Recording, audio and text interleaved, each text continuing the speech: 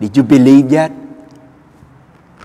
Did you believe that Jesus is present in our midst, in your heart? Did you truly believe that the presence of God, Jesus Christ, our Lord, the risen Lord, in the sacrament of the Eucharist, that we receive every single Mass, the body of Christ, and we took it in, we chew it, we swallow it, maybe we've forgotten where it goes, but do you believe that this presence of the Lord will give us healing, give us mercy, transform our mind and heart? Do you believe in it? If you truly believe in it from the time of First Communion, then you and I cannot be the same. My brothers and sisters, today we celebrate the Divine Mercy. And I'm scratching my head every time when people recite or pray the Divine Mercy Chaplet. For me, as a Vietnamese guy, growing up in a Vietnamese culture, we love Lent. We love the crucifix. We love the bloody Jesus to the point that even the Divine Mercy, we continue to show the bloody Jesus carrying the cross, not just that dragging the cross, and dying, not just dying yet, staring at each one of us with that bloody eyes. That's scary.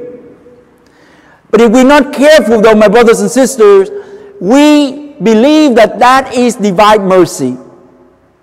Blood and water come out from that beautiful image right there. And underneath every icon of the divine mercy, you see, Jesus, I trust in you. Now, today the gospel gives us that hint. Why we have that Jesus, I trust in you in the bottom. Because that's one of the ultimate messages for us to carry on today. The gospel today gives us 3 key words that we have to bring home. The divine mercy is not just about bloody. It's not just about suffering. First one is forgiveness. When Jesus appeared to the disciples, he said, I forgive you. I know you, warrior, that you denied me 3 times. Some of you ran away. You didn't stick along with me. You didn't even say that, hey, you shouldn't crucify that man. That man is innocent.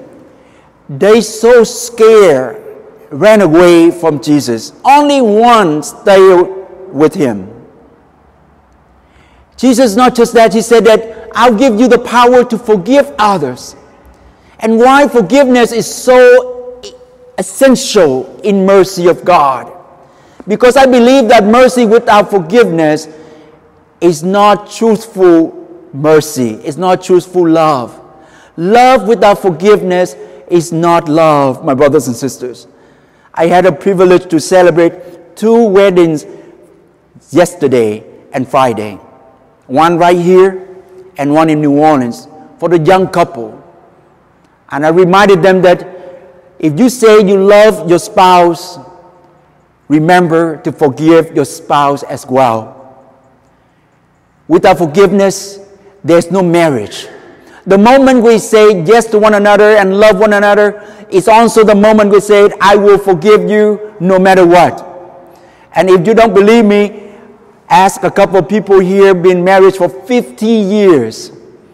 That is their secret, because they keep forgiving each other.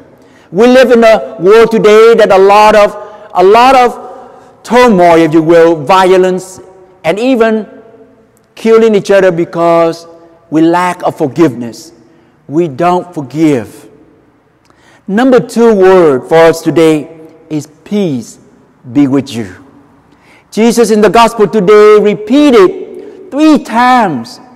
The first time he said, peace be with you for those who live in fears, those who live in confusion, those who live in all kinds of ignorance, if you will.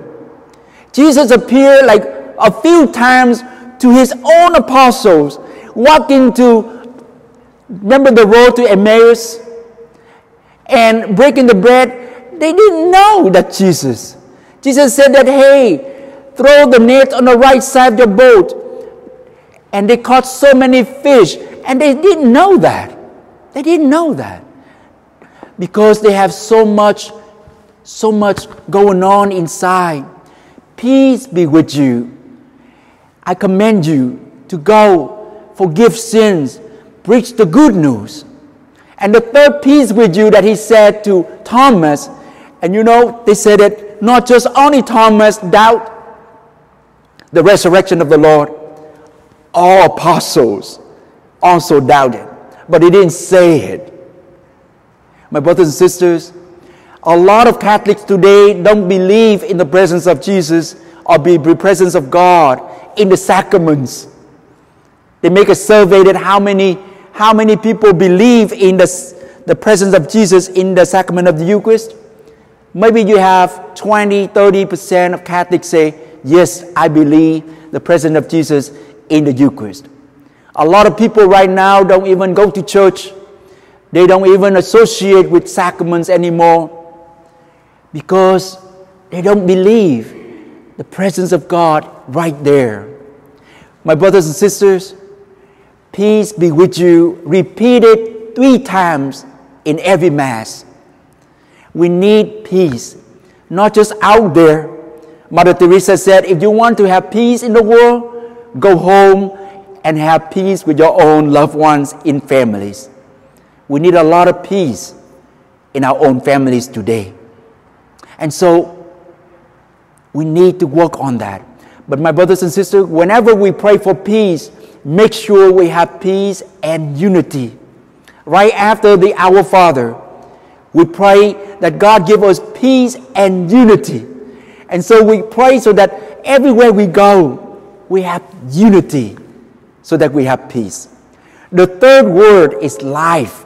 And I believe this is the ultimate purpose of divine mercy. Those who believe in Jesus Christ, the risen Lord, have life and life eternal. Whenever you and I see that icon again, Jesus, I trust in you. Jesus, I believe in you. And believing is not just a moment. Belief is a lifestyle. It's a consistent lifestyle of believing.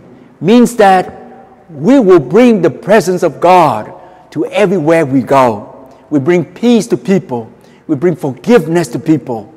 And so today, I want to say congratulate to you again, because we are very few people so blessed and lucky to hear the word today and even come here frequently.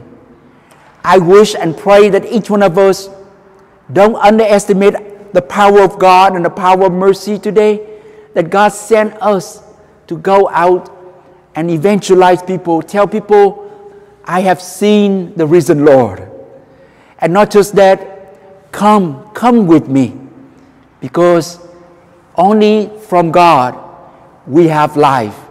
Only from God we have true peace. Only from God we have forgiveness. Father Tim, yesterday he said, did you know that your eternal life and deposit of life in the bank right next to you? Sometimes we are afraid that we don't have enough money to pay our debt. Our debt already paid, and the deposit of our bank account already in the bank. We just go and check it out. God died on the cross and forgiven our sins. God continuously forgiven us and ask us to do the same. And so maybe today is the day we celebrate not just the forgiveness of sins, but God continues give us life, not just today, but forever. Amen.